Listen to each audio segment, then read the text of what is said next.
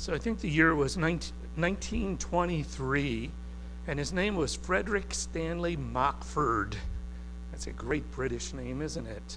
He was the radio officer who was over the area of the London Croydon Airport. It was an airport that had most of their activity was planes going from London to Paris.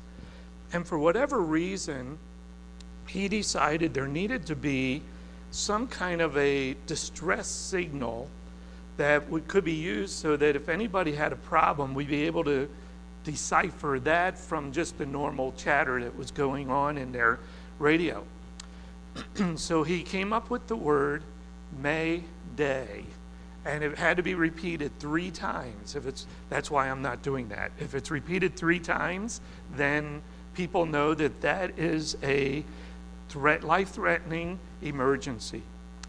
I don't know the French pronunciation, but I think the word that it came from is actually Maydes, or Maydes, something like that, which just means help me. I'm thinking that with David, the young shepherd boy, prior to his becoming king, had a few days when he probably could have cried out Mayday and needed a lot of help. And I'm guessing you've had days like that as well. So we want to think today not just about David and what he experienced in his pre-royalty days, but we want to think about the lessons that we have learned in our lives as well, as the past can be used to help us in the present day. Now, there could be things that you learned, lessons, that don't have to be real big. They don't have to be life-threatening, but anything that has come is good for us to look at and to learn from, to try to see God's handiwork in everything that comes into our lives, because the truth is, He is there, and so He is a part of that. So it's kind of neat, and you probably have had experiences where, I know I have, where you've tried to do things on your own and didn't really rely on God that very much. And it'd be interesting to be able to trace those and differentiate the results as to how things went when I trusted God and how things went when I tried to do it in my own strength, because I think there is a difference. I printed in your bulletin the verse for the week, 2 Chronicles 16:9, and it goes something like this. For the eyes of the Lord range throughout the earth, and I like the last part, to strengthen those whose hearts are fully committed to Him. You know, we often want God to help us in our circumstances, and that's okay, but that promise is more toward the person who is fully committed to God and who is fully trusting Him. I think it's okay for the average Joe citizen to say, man, I sure hope God helps me out. I think it's a little bit more doable if I'm saying, and I trust God in this circumstance, and I believe in you, and I'm depending on you to help me. We're going to look at 1 Samuel 16 and 17. We're not going to touch every verse, but I will try to tell you somewhat of the story. If you remember what Pastor Clark told us last week, it was just how Saul raised up to be the king, one that was selected by the people. They got what they wanted in Saul. And at this point, most pastors will tell you, be careful what you want because God might give it to you. And that's what happened with Israel. They wanted a certain type of guy, and they got one. King Saul was, according to 1 Samuel chapter 9, verse 2, was handsome, young, and tall. When Pastor Clark brought that up last week, I thought, all the things I'm not. But that's okay. But that's what they got. They got what they got, and God rejected him because he disobeyed God. And so now we're coming to chapter 16, verse 1, and the Lord says to Samuel, how long will you mourn for Saul? I have rejected him as king over Israel. fill your horn with oil and be on your way. I'm sending you to Jesse of Bethlehem. I have chosen one of his sons to be king. Wow. So what happens next is Samuel says to God, how can I do this if King Saul knows that I'm going to go anoint another king over him? He'll probably come and kill me. How can I do this? And so God tells him, go and worship, go and sacrifice. So that's what Samuel's going to do. He's going to take the implements to sacrifice and worship God, and he's going to go to Bethlehem. And anybody who asks him along the way, what are you doing? Where are you going? That's what I'm going to do. I'm going to worship and sacrifice. So he gets to the household of Jesse, and he invites them all to come, and he sanctifies them and does all the things ritually that they need to do, and he includes them in this time of worship before God, and this is really good. And then he starts to, before they have the feast at this worship sacrifice, he decides, I need to anoint the king first, so bring your sons to me. So one by one, Jesse brings a son, starting at the oldest one, Eliab, and on down, he goes through 7 of the sons, and Samuel checks them out, and it's like, I don't know, I don't feel it right now. I'm not into this one. Nope, not this one either. No, I don't think this one. 7 kids, and he doesn't sense any of them to be the ones that God wanted. And he finally says to Jesse, don't you have any other sons? Well, yeah, we got the runt of the litter. His name's David. He's out in the field with the sheep because, he's obviously not the right one. Bring him in. Let's just look at him. And he brings him in, and God places in the heart of Samuel, he says, that's the one. That's the one that God wants to be anointed king over all Israel. I imagine in unison, Jesse and his sons all said, what? David? Are you kidding me? Him? No, can't be. Now remember, because God told us this also earlier, that man looks at the outward appearance, but God looks at the heart. And so David may not have looked the part as the one that you would want, although he was, according to Scripture, young and impressive and had some abilities, but he didn't appear that way to the family members. They didn't look at him that way. Something you're going to need to remember, everything we're going to talk about today in the life of David, because we're going to go from here through even Goliath, everything that happens here, Saul knows that his kingdom has been taken away from him by God. He knows somebody else is going to be raised up, but he does not know, you do, but he doesn't, that David's been anointed to be the new king. He doesn't know that, okay? And he doesn't know it through any of these events that we're going to look at here. That's kind of important, because if he knew, and if he was like any other king in that era, he would have had David and his family killed and wiped out completely. So it's top secret stuff. Don't tell anybody, okay? So David is now the appointed king, and different things are going to happen for David that are kind of interesting in relationship to Saul. For instance, David has, as a young kid, and I picture David at this time, and we don't know how old he was, but I think my calculations say he's got to be somewhere around 14 or 15 years old at the beginning of this. And so he's a young teenage kid. He's probably strong and active. I mean, we have grandkids in that age group. They're pretty capable. So, so I think David's capable. But he had 2 jobs going on at this time. One of them was he played the harp for King Saul. And that's interesting because the scriptures tell us that from time to time, King Saul would have an evil spirit come upon him. Kind of a lot of anger and stuff going on in Saul's life. And like other kings in his time, they got pretty upset at pretty much anything at the drop of the hat. If it didn't go their way, they didn't like it. And sometimes it got very significant with him. And so they started asking around, we need to do something. Well, how about if somebody would come and play the harp? You know, that's if you've ever heard a harp, it's beautiful. It's peaceful. It's nice. And yeah, that might work. And one of the guys in the inner circle of King Saul said, I know a young guy out in Bethlehem who, when he's watching the sheep, sometimes takes a harp, and he's not too bad. So he told him about David. They brought him in. So now David is actually in the king's presence every once in a great while, and he's ministering to him by playing this really nice music.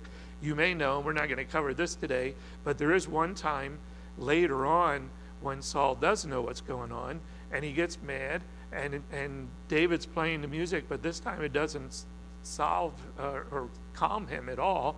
And so King Saul tries to make a pincushion out of David. He throws a javelin at him and misses. But anyhow, in this time, David is able to play, and it eases his ability, and King Saul relaxes again. And so David is kind of okay. My guess is it's a kid that you brought in. He plays the music, he leaves, and King Saul pays no attention to him. He just sits there and, that's nice, thank you. And he doesn't even probably if he saw him at the mall, he wouldn't recognize him, is my point. So that's one of his jobs. By the way, something you might want to know, we're not going to go into this deeply, but the Spirit of God operated differently in the Old Testament times than what he does during the New Testament church era. For you and I, the Spirit of God comes into our hearts and lives when we receive Christ as Savior, and he baptizes us into the body of Christ. That's a spiritual thing that you don't see. He indwells us, and so he's with us all the time. Everywhere you go, you take the Spirit of God with you. But in the Old Testament, it wasn't that way. He would come upon some for certain activities, and then he would depart from them. So we are so blessed in that we have God present with us all the time. His other job was that he tended his father's sheep. So he was going back and forth from the fields into the palace and back to the fields and doing all that kind of stuff. But he never forgot that God was his shepherd, David. Never forgot that God was his shepherd and ministered to him directly, and that he was called. David's going into the presence of King Saul knowing that David is the next king and that God is with him. But Saul doesn't know that. Well, anyhow, at that time frame, and it happened a lot, it looked like Israel and the Philistines were at it all the time. They were fighting each other back and forth all the time. And there's a time here where there is battle going on. And it happens that David's 3 oldest brothers are part of the army. So they're down at the front preparing to go to war against the Philistines. And David, again, is too young at this point to march with the army and to fight in this war. So David's dad, Jesse, says to David one day, why don't you take this food and go down to where the troops are and learn about the well-being of how my sons are doing. Find out how they're doing. See how Israel is doing in this. That to you and I sounds really strange, doesn't it? But remember the geography. This is a very small area of space. All of Israel is just the same size of New Jersey. Now, I wouldn't want to walk from north to south in New Jersey, but it is a pretty small state, and it's a small location.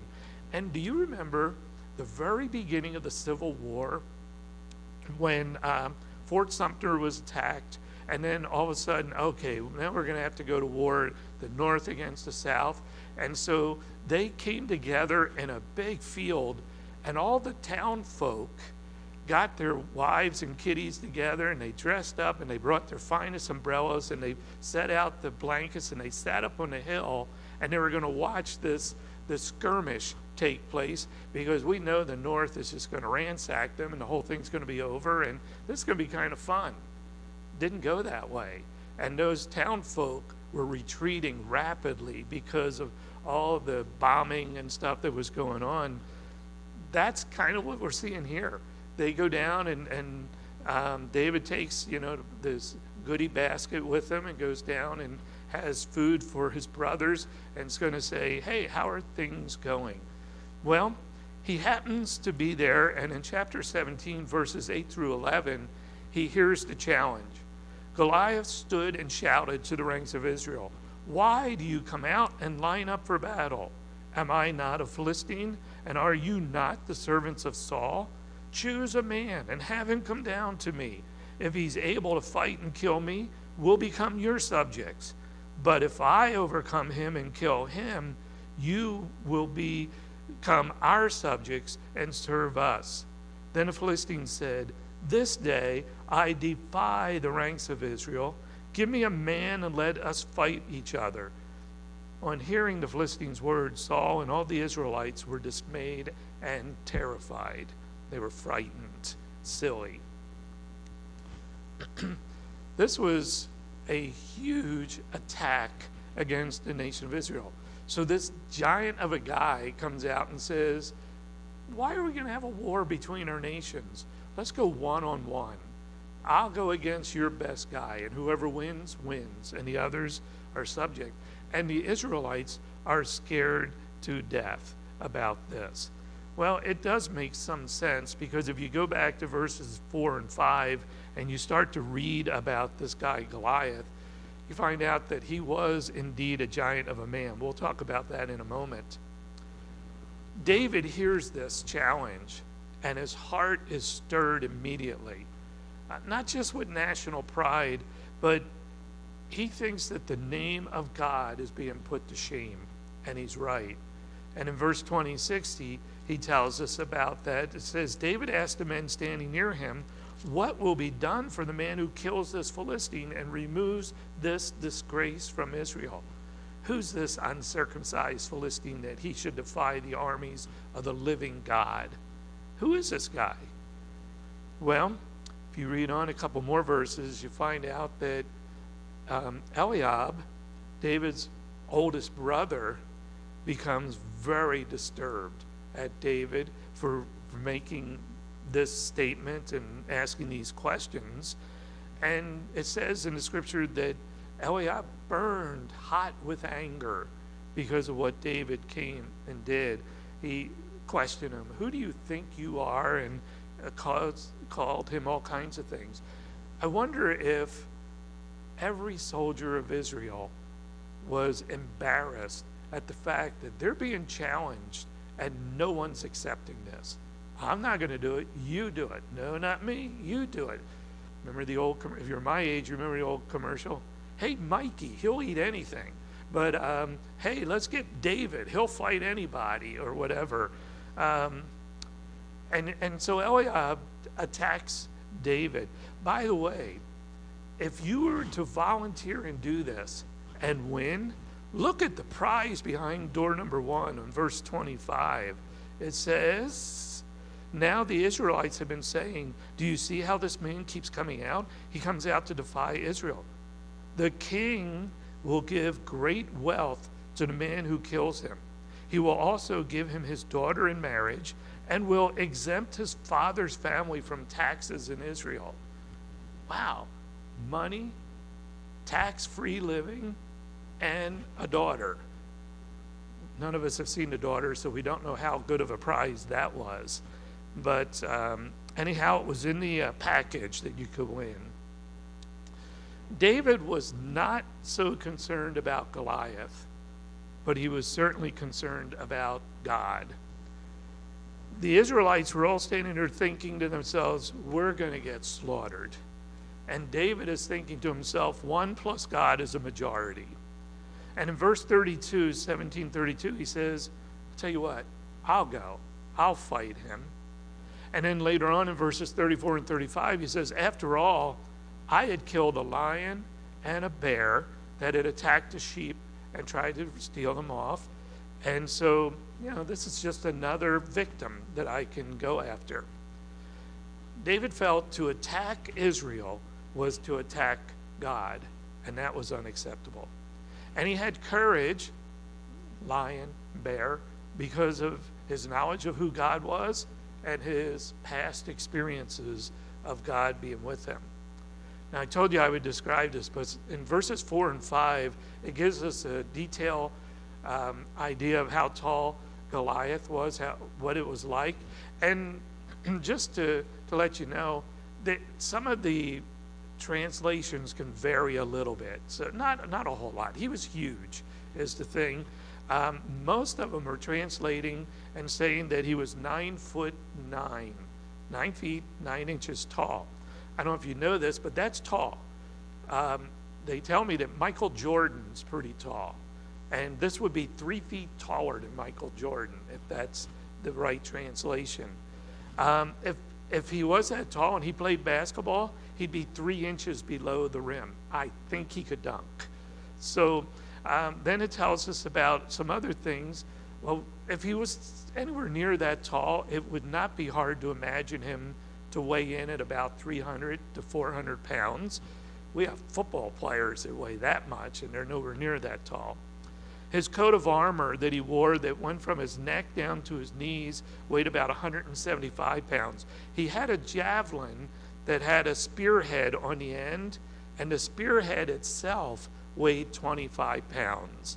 So that's pretty big stuff. And all of those statistics are what the Hebrews, the soldiers, focused on. And that's all they saw. In my neighborhood, when things were not even, we used to call that running odds. So these were running odds for the Israelites, and they ran. They didn't confront him. Again, when we look at externals, any giant will be sufficient enough to make us fearful. But compared to the all-conquering power of our God, the living God, Goliath was no match. I repeat, no match for God. Now, Saul had those rewards for him. Saul also had a suit of armor as well. And I think David was probably, a good-sized guy. So he was probably about a 38 medium. But Saul's armor apparently was like a 54 long or something. It was too big for him, and it didn't work. So David elects that he's going to go out without that, without a shield bearer, and he's going to go confront Goliath by himself. Goliath must have been baffled as David comes walking out carrying a slingshot and some stones. Here's this young man coming to fight a warrior, and he has no equipment, no protection, and no shield bearer. Well, let's pause just for a second here and think about something. Other people did not see David's potential. Isn't that true? Jesse didn't see it. It's like, you're going to anoint one of my sons as king? Here's 7 of them. Not David. No, David can stay in the field. He's not the one you want. These are the 7 good options. The brothers didn't see the potential in David, Eliab especially. It's like, what are you doing here? Why are you annoying us so much? Who do you think you are? Goliath didn't see the potential in David. He called him all kinds of names, a dog, and you're sending a dog with sticks out to fight me. But you know what? God saw the potential in David. And I'm guessing that's true for a lot of you. There's probably been times in your life where people thought, oh, well, you're not going to be able to do that. You're not able to do this or that. Maybe you're not smart enough or strong enough or whatever. But maybe God is behind that. And God said, I see the potential in you. No matter who you are, God has potential for you. And I'm guessing that there's very few people in the history of the world who have ever lived up completely to the potential that God had for them. And I'm not sure why that's always the case, but I'm going to say it's more on us than it is on God, that he has things for us to do. He's going to be with us through it, and we can achieve what God wants us to do. Well, before he knew it, Goliath was struck in the forehead with the first of those 5 stones that David picked up in the river creek there. Some have suggested that the reason why David grabbed 5 stones was because Goliath and his brothers, there were 5 of them. I don't know if that's exactly accurate or that's what was being thought, but I do know it only took 1 stone. Now, lest you think, well, that's pretty amazing, and it is pretty amazing, but unless you think it's amazing and not possible, I'm going to say it is possible. Look what Scripture says about some other situations. This is from the book of Judges, and talking about some pretty good, talented people. Among all these soldiers, there were 700 chosen men who were left-handed, each of whom could sling a stone at a hair and not miss. I'm saying that's pretty good target shooting. Now, Haley Dole is a great target shooter. She's really good, but I don't think she can hit a hair from a distance like that and not miss, but she is good. Maybe she can, but they were talented. And here's another example. In 1 Chronicles 12:2, talking about the warriors, it says they were able to shoot arrows or to sling stones right-handed or left-handed. And I don't think it means, well, Pastor Bud can throw rocks right-handed and left-handed, and that's okay. This was better than okay. I think they're talking about not just bragging, but these were skilled people. It's a fact that these were extremely skilled, and they could do that. David could do that. And he just put it right there in the skull, which, by the way, is the thickest bone in your head. And a lot of us have thick heads, but that's the thickest bone. That's why it's good for head balls in soccer. Pay attention. And and he knocked him out. And somehow the Scripture tells us that he killed him, and then ultimately beheaded him as well, and then took his weapons and his head as trophies. And perhaps David hung these weapons up on the mantle, maybe next to the lion's tail, just above the bearskin rug that he had there.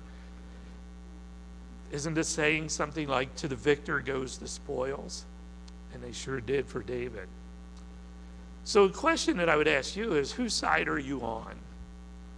It's true that God will not prevent every circumstance that comes into your life. Sometimes even the unthinkable things happen to us. Just ask the early disciples, Stephen and all the other apostles. Most of them, we believe, were martyred and put to death for their faith, and they were the foundation, the great foundation of faith for all of us. And God didn't prevent that for them. Sometimes bad things happen even to you good people. Not all giants are going to go away. But there's nothing like former battles that we've won to give us the courage to face the ones we face today. Whether they're small or big in the past, they prove for us God's faithfulness and help us get through it. David's public victories were a result of his private and secret fellowship with God. That's what wins it. It's those times alone when we're in our closets alone with God, or laying on our beds praying with God and trusting Him. Those are the things that give us the victories in the days to come. David was strengthened by his experiences. Here's what Moses wrote, but it often feels like David could have easily wrote this from Psalm 91, 1 and 2. He who dwells in the shelter of the Most High will rest in the shadow of the Almighty. I will say of the Lord, He's my refuge. He's my fortress. He's my God in whom I trust. As we trust in God, then we are setting ourselves up for victories. So here's a couple lessons that we can learn, I think. Number one, facing giants is intimidating. Got to be honest. It's very hard. There's a lot of things that you're going to go through that are really, really tough in life. But the good news is nothing intimidates the Lord. He knows it. He can handle it. Also, going to battle is a lonely experience. Often no one can go with you, but God's always there. My experience is that God still dwells, maybe not in the Ark of the Covenant right now, but I know that God dwells at the Cleveland Clinic, that God dwells at the Mansfield Reformatory, that God dwells in the hallways of the Rittman schools, and a whole lot of other places too. God dwells and is very involved and very active. Trusting God then helps stabilize you and I. David knew that from his past experiences, and that got him through some really, really tough things. And here's the one I like the best, that winning victories is fun. Love to win, love to win. And you need to recall your own victories from time to time. Share them with people if it's appropriate to do that, just so that you can build up a reservoir in your heart of trust for God. So here's a bunch of questions I want to ask. For in particular, how concerned are you about God's reputation? David was. That really offended him, that God was being beat up. How concerned are you about it? To the point, I hope that you don't grieve the Holy Spirit of God.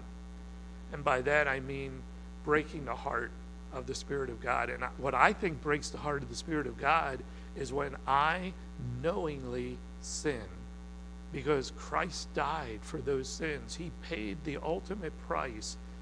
And for me to just flippantly go ahead and do what I want to do and have my own self-centered agenda, that just breaks God's heart and should break your heart as well. Well, how much do I trust God to help achieve my goals? He's involved in everything we do. Do I trust him, or do I really lean more on my own dependency? How about, do I balance faith in God with confidence in myself? No, really, we got to have faith in God, but so often we take off in a direction and it's all on our own. And do I really balance that with God? I have to learn to do that. How prepared am I to do what God wants? What God wants me to achieve at any moment. Are you in a position in your heart where if God puts something in front of you right now, you can, first of all, go to him in prayer and he won't be shocked? And second of all, that you're ready to do what God wants you to do at that moment. Because sometimes that moment comes really fast and then it goes. And if you're not prepared to act for God, it'll be gone. We often use words like being yielded or surrendered or open, surrendered and open to God, or available to God. I don't care what word you use, just have God as an active part of your heart and mind so you can do the things he wants you to do. And here would be, I just wrote out a phrase, it's sort of a prayer, but I'll just read it to you. It says, may God give us grace to believe him and through faith not be defeated but to be victorious. And may God stir in our hearts so that we will not be ashamed of Jesus Christ our Lord. Last week, I think Pastor Clark said, and he's right, Jesus is the true and better King. Let's pray together. And Lord, indeed, we do come to you wanting to give you our full trust, our full allegiance, and surrender to you. Lord, we know that in many ways your name is being shamed in our culture, at least, whether it's by heathen that are living in godless ways, or even by believers and followers who are not living in holy, sanctified ways, not following you, not obeying you, not yielding to you. Lord, we want to confess our sins before you. We also want to lay our hearts at your altar, surrender ourselves to you. Lord, help us to grow in our trust and dependency upon you. May that all bring glory to Jesus Christ. In his name, amen.